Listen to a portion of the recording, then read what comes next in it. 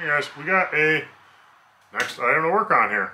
This is the flywheel from the John Deere 350B. It had this old setup, which you saw in the disassembly video for the torsion isolator. Pins are all worn in, springs are worn, pegs are worn, and this is known to be a lousy setup. I still have the friction face on here, but that's not very common. And if you look in here, the splines are wiped out. So this old version was known to have the friction material come off, the springs get loose, and if the springs pop, it locks your motor up. So we're getting rid of this. A lot of people went to the 350D style, which had a big rubber hub, but you can't get the flywheels and the hubs are $1,500. Or the early versions in the, I think the 1010s, but this is of an early 350. This looks more like the center of a regular clutch. It's got 4 springs in. I got this one for $100 from a local repair guy who used to work on these a lot back when they were still new. This one has just about brand new splines in it. Has 2 broken springs. I bought new springs and it's rebuildable. So this is the flywheel side. And it's a little bit narrower for splines, but the splines are good.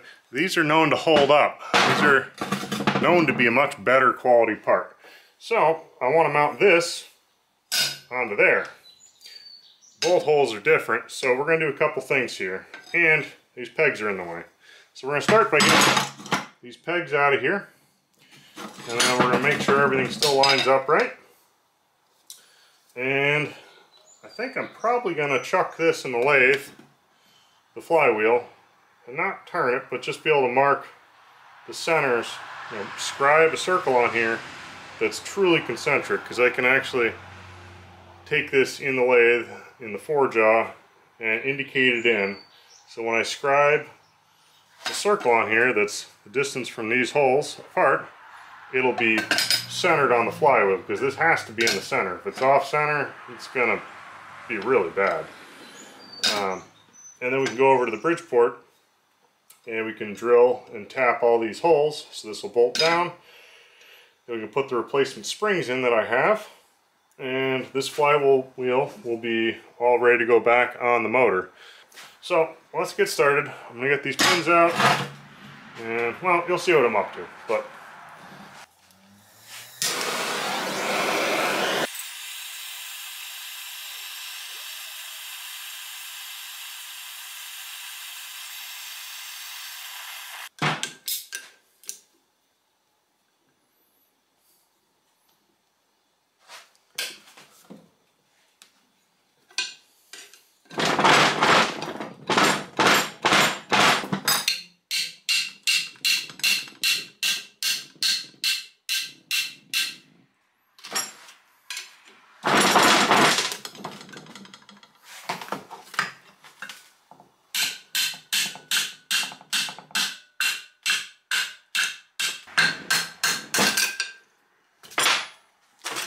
there's one.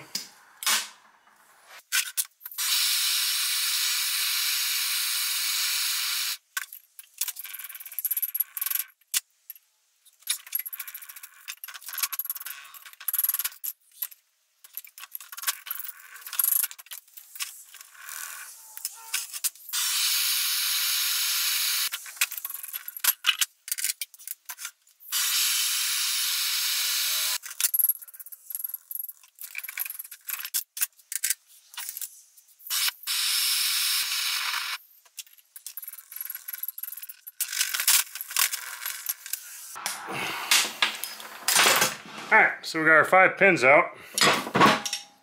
This should go on here. Here, the nuts holding this together are very tight on this. Doesn't quite slide in there like you'd like. So, looking at this, that's literally these nuts here. Leaves us lined up almost perfect, really. Maybe while I'm on the mill, I can nick in the 4 spots just to make clearance for these nuts. I think that'll work just fine. I don't need to bore this and lose weight, but I could just take a little notch on each of these. Just enough to fit these nuts in.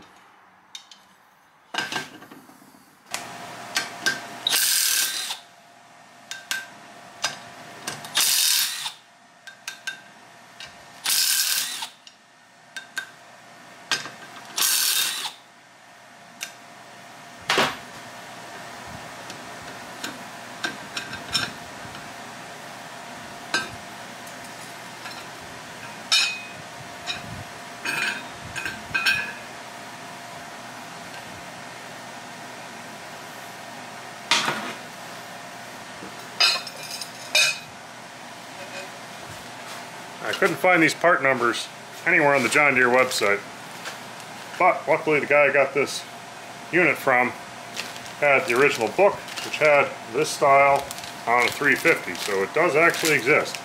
And he gave me the numbers, the T24501, which are these springs, and there's 2 different ones here. So there's a bunch of springs here, but not the numbers, and I think these are right. Look right. Take out the broken ones. Little end caps on them.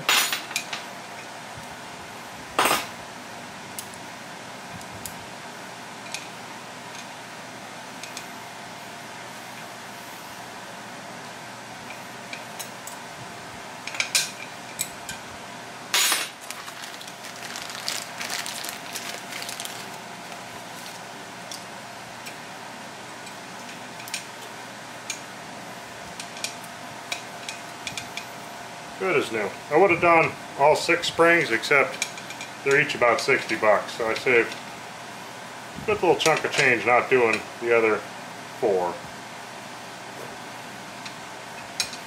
It goes right down here.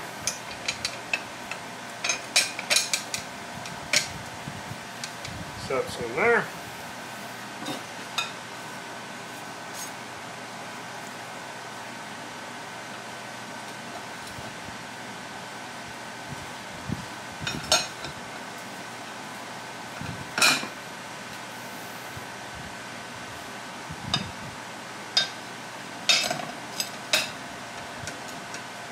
Oh, we're still messing with this flywheel here, and I want to put it in the lathe, and this just isn't going to chuck easily. The size of the gear and such, it just doesn't really fit very well. So, just thinking about it, and this thing's old, and precision is, well, only so precise on a machine this vintage. And when you get the slop of the bolt holes, plus look at the fact that on these plates you do have a little bit of slop anyway. If I'm within a couple thou, should be fine. So I used some cones for my line boring setup and some all thread. I got everything pretty well lined up, snugged it in, and then I went around and I measured a lot. And I got it within a couple thou of center. Now I was going to take a center punch. We're going to punch all 6 holes that we need, and then we can take this over to the Bridgeport and we will drill and tap these holes, and then we'll be able to bolt this thing up and be done with this part of the project. We did get the correct bearings in for the engine, so I'm going to finish this up and hopefully get onto that and see if I can get an oil pan and a head on it before the end of the day, just so it's nice and closed up, and we'll get this stuff posted as quick as we can.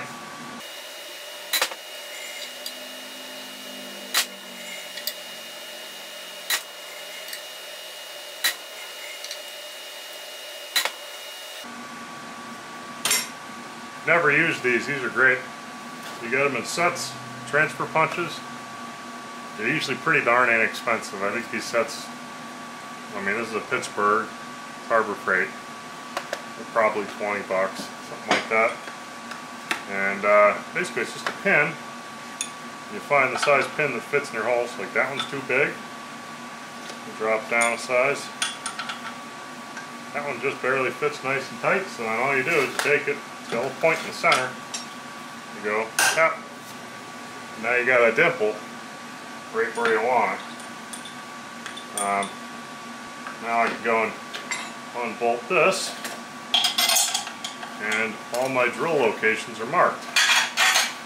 Makes it real easy to take this to the drill press or the Bridgeport and drill my holes with some good precision. Alright, so we're set up in the Bridgeport. I got it bolted down. It's nice and tight. Got a center drill. I just circled the dimples to make it a little easier to see. So we're going to go and hit it with a center drill just to make sure that we don't have the drill wander.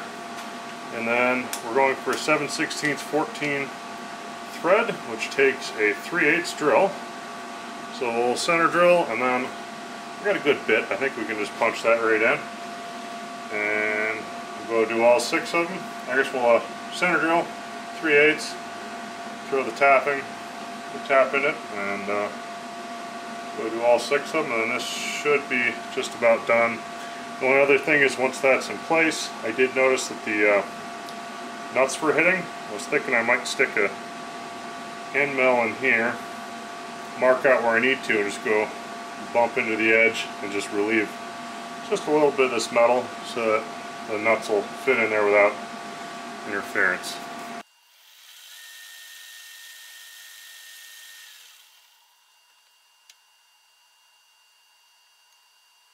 These old holes were just hair over 1 inch deep. I guess we'll probably do the same and go about 1 inch.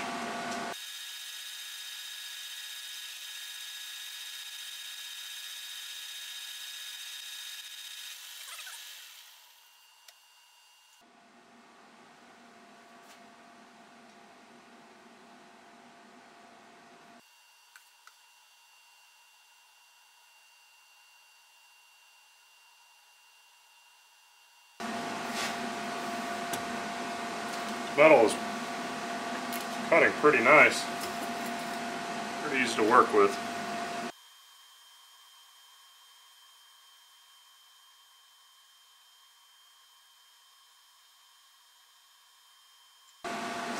Alright, so I got a bottoming tap here. Actually, it's almost a bottoming tap, it's mid, I guess. The regular ones, there's a lot of taper to the end cutters. This one's a lot closer. I can use the threads way closer to the bottom. They're very hard to start, these taps, so you kind of use this as a second tap. If you want, you can go and use a third tap that cuts all the way to the bottom, but you can't start a hole with it.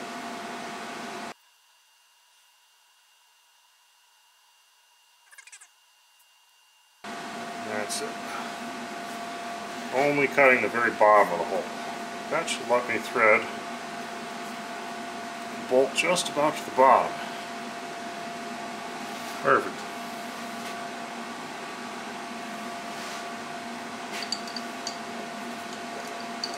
I'll do the same thing another 5 times. Because machining is interesting.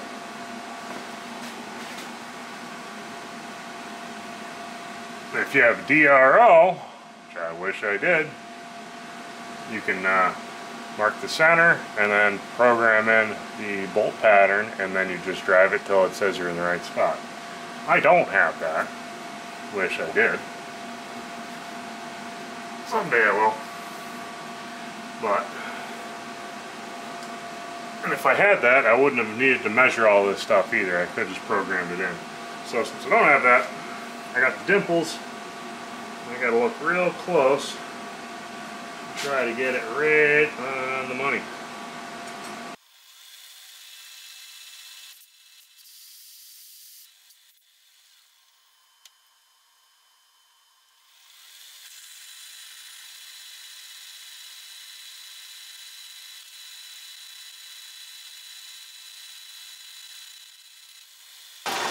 I am trying to drill them all the same depth, but I don't think it would throw the balance too much, but anything I can do to keep the balance is good.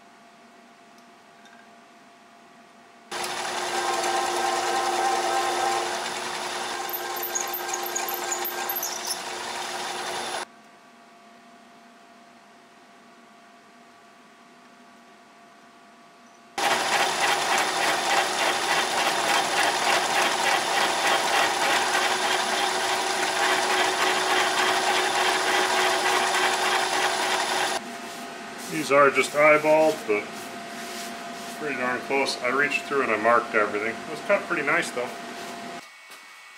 Here's our fresh springs. Torsion isolator, all happy, back to good.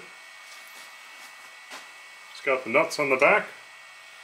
Let's see how this baby fits. Not too worried about the clean in there because I'll take it off anyway because I can't bolt the flywheel on with this in place. So this is just sort of a test fit.